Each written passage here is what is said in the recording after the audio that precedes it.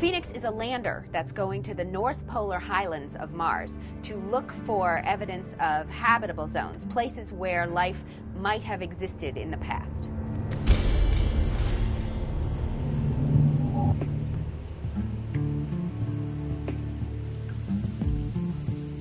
Moving flight hardware, not even to mention an entire spacecraft, is usually a delicate affair. It's very meticulously coordinated.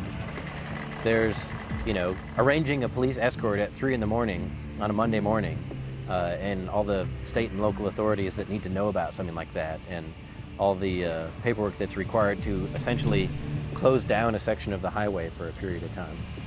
There's a whole analysis process that goes along with making sure that the spacecraft on the back of a truck, on a flatbed trailer, in the box that it is in, isn't going to be exposed to any environment that it's not rated for. So we know how much force a pothole in the road will induce on the spacecraft.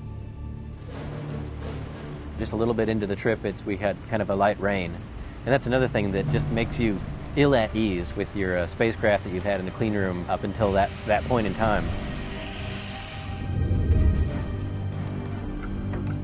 We have to fly a spacecraft on a plane all the way from one side of the country to the other.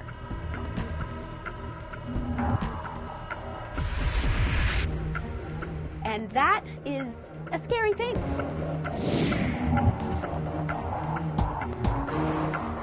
And you kind of look at the box and you look at the aircraft and you wonder, is it going to fit in there?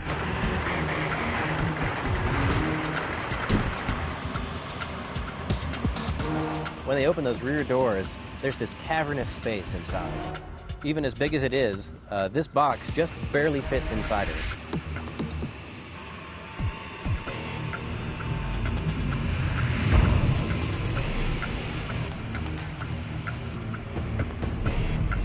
And it was a really kind of manual brute force operation.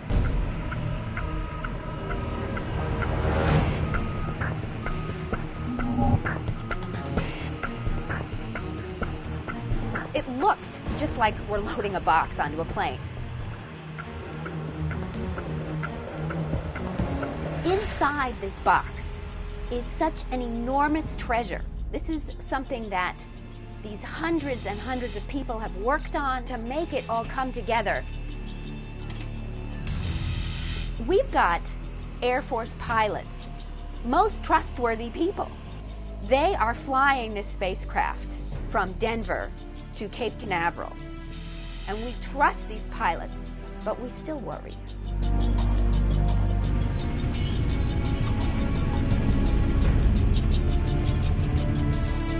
We're tracking this spacecraft and this plane as it's flying across the country.